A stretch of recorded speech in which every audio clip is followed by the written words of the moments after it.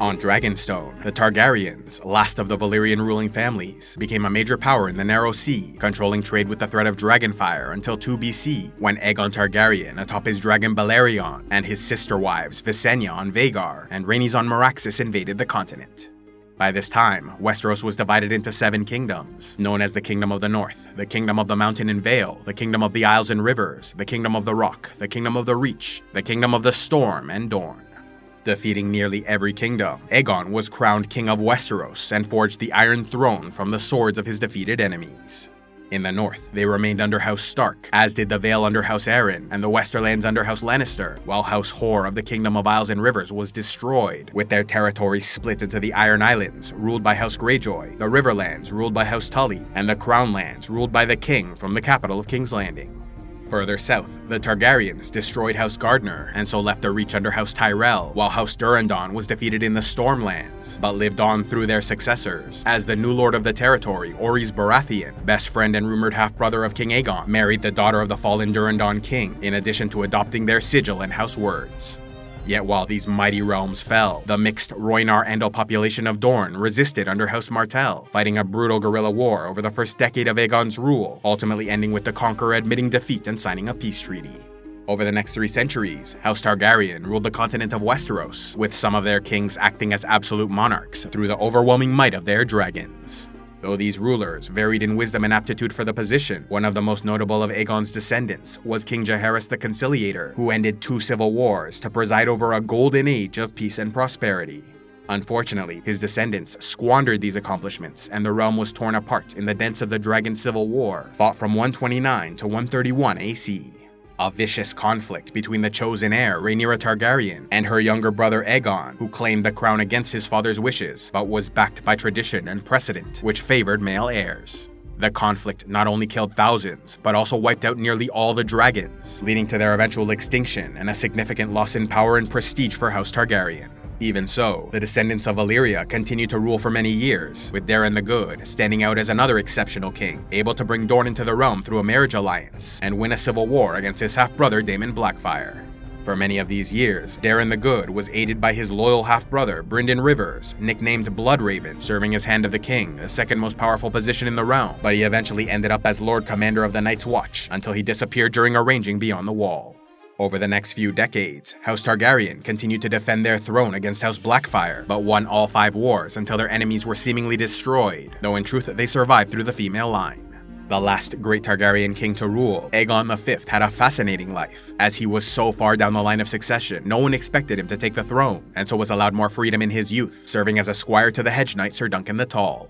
As a result of traveling across the continent and getting to know the small folk, he became their advocate as king, earning love from commoners and hatred from the nobility threatened by his reforms. Yet Aegon V's reign was cut short when he died in a failed attempt to hatch dragon eggs, causing a terrible fire which killed the king and many others. Yet while these notable kings performed great deeds worthy of praise, their dynasty ultimately met its end under Mad King Aerys II, a cruel, incompetent monarch whose son and heir, Rhaegar Targaryen, disappeared with Lyanna Stark, a daughter of House Stark betrothed to Lord Robert Baratheon of the Stormlands. Believing her kidnapped, House Baratheon of the Stormlands allied with House Stark of the North, House Arryn of the Vale, and House Tully of the Riverlands to fight a rebellion which defeated and deposed House Targaryen. After the death of Rhaegar in combat, and Aerys II by his Kingsguard, Sir Jaime Lannister, Robert Baratheon was crowned King of Westeros, presiding over 15 years of relative peace through his personal ferocity as a warrior, in addition to the strength of his alliances. Unfortunately for the Starks, Lyanna died in Dorne, while the Targaryens were almost entirely wiped out, save for young Viserys and Daenerys Targaryen, the youngest children of the Mad King who escaped to Essos.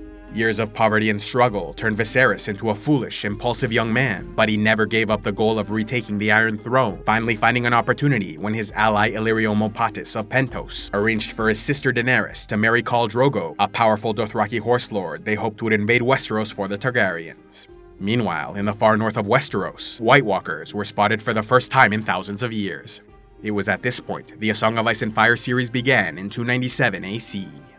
After years of peace, the realm was torn apart when political scheming and greedy ambition led to the assassination of the Hand of the King, Jon Arryn, followed by the death of King Robert Baratheon and execution of Lord Eddard Stark, 3 longtime friends whose alliance maintained stability in the 7 kingdoms. Yet now with all three gone, chaos erupted, allowing House Lannister of the Westerlands to take direct control over the Iron Throne through Joffrey Baratheon, the eldest son and heir of Robert Baratheon, and his wife Cersei Lannister, though in reality, all three of their children were fathered by Jaime Lannister, the Queen's twin brother and lover. As both Jon Arryn and Eddard Stark uncovered this secret before their deaths, word had spread, allowing for various claimants to rise, like King Stannis Baratheon, Robert's eldest living brother, and the Lord of Dragonstone, who by tradition was the one true heir to the Iron Throne. Yet their younger sibling Renly also put forth a claim, as he was backed by the Stormlands which he ruled, and the Reach through his allies in House Tyrell.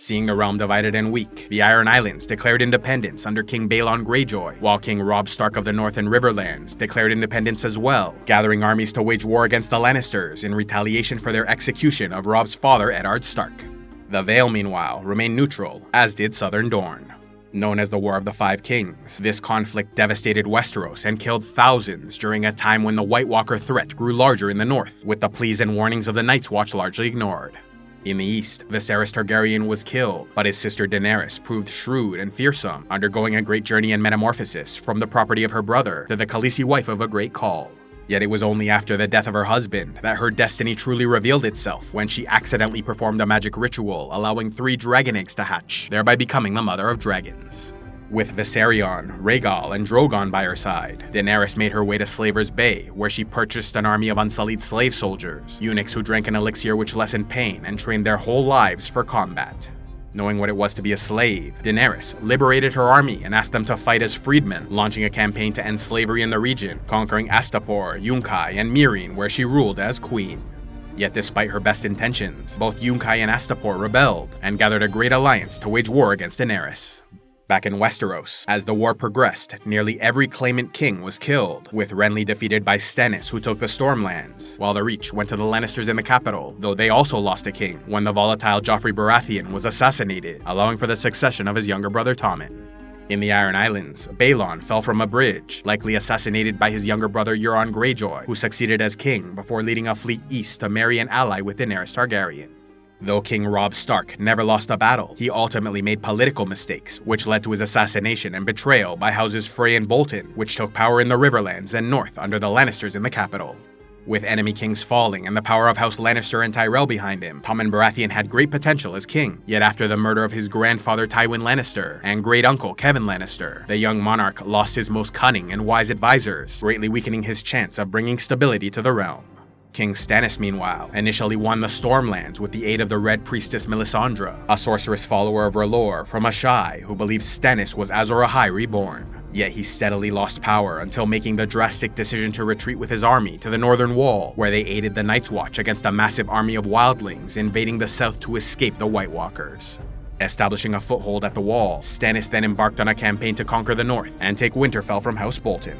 By 300 AC, and the end of Book 5 in the A Song of Ice and Fire series, the remaining kings vying for the Iron Throne also faced several outside powers threatening the realm, not only from Daenerys Targaryen in Slaver's Bay, but also young Aegon Targaryen, yet another possible candidate, supported by Illyrio Mopatis of Pentos, the mercenary Golden Company, and the former Westerosi spy master Varys, who claimed this young man was the son of Rhaegar Targaryen and his wife Elia Martell, that was supposedly killed during Robert's rebellion, but was actually smuggled away to Essos. Another threat to the realm came from the brilliant strategist Petyr Baelish, also known as Littlefinger, who orchestrated many of the most consequential events of the war in order to facilitate his own rise to power, marrying and then killing Lady Lysa Arryn so he could have direct influence over her son Lord Robert Arryn, thereby controlling the entire Vale, while still possessing further plans to expand his power.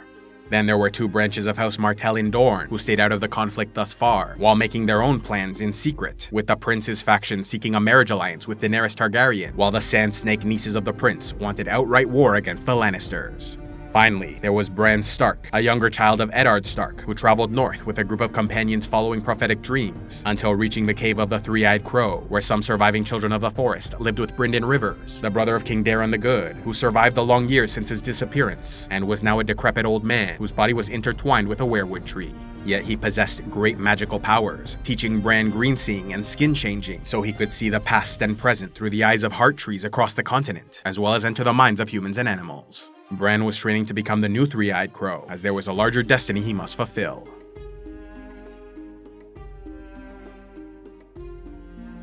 A special thanks to all those who contribute to CivilizationEx, like Barachado, Average Soul the Healer, Sir Rick Lone, and Kyle Blitzsword. If you'd like to help the channel, be sure to give a like, leave a comment, subscribe, and click on the links below, or else go to patreon.com/CivilizationEx, where you can gain early access to videos, vote on future content, and watch the Patreon-only series, Heroes of Lore and Legend.